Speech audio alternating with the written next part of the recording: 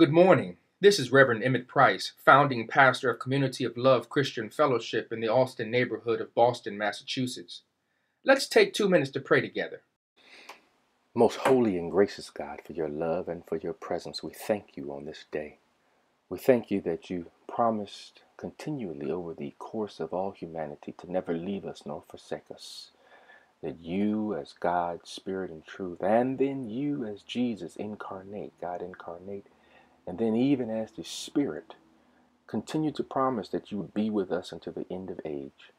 And so we thank you for that promise. We hold you to that, knowing that you are our God, and what we need most is your presence and your love and your guidance as we learn how to be more human and more humane, as we learn how to love one another as we love ourselves, as we learn how to continually grow in our love for you. Help us, oh God. Help us, Jesus. Help us, Holy Spirit, that we would manifest the things that you've called us towards, that you've gifted us and gives us skills and experiences and expertise to use for the greater good, for the beloved community.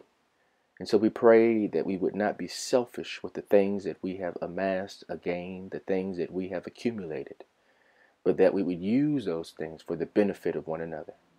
For indeed, that's the great reflection of love. So help us, O God, in this day to be ambassadors of love, to be keepers of peace, of your peace, and then extenders of grace and mercy as you have been gracious and merciful to us. This is our prayer. In the mighty name of Jesus, with a spirit of gratitude, amen. Always remember that no matter what you are going through, God loves you, and so do we at Community of Love Christian Fellowship.